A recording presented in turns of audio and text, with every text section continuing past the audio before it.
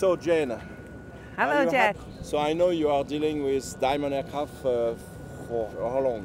Almost 5 years. So you are happy with diamond aircraft? It's a great brand where I'm honored to work for the company as a sales director for marketing, sales, and flight operation. So you spend a lot of time in France or in Europe? Or? As much as we can. So we come for Paris Air Show, for Lyon Air Show. We have very good sales partner in Aviation. It's Pierre, était. He's here also for the air show. And how is the business with French? Do they buy your aircrafts? Yes, they do. We sold a lot of aircraft to France, both to the fleet training, airline-related training, and also to private market.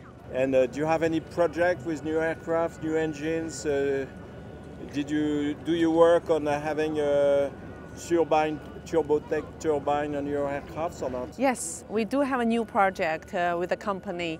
It's eDA40. It's under certification currently, under development for EASA certification. We're aiming next year, 2026. And also DART 750.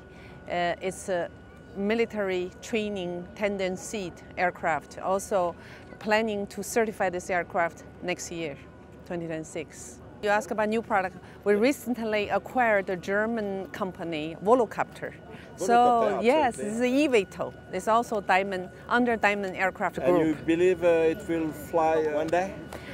That's the plan. The e-VTOL VoloCity we acquired recently is very advanced in the whole Europe and also around the world.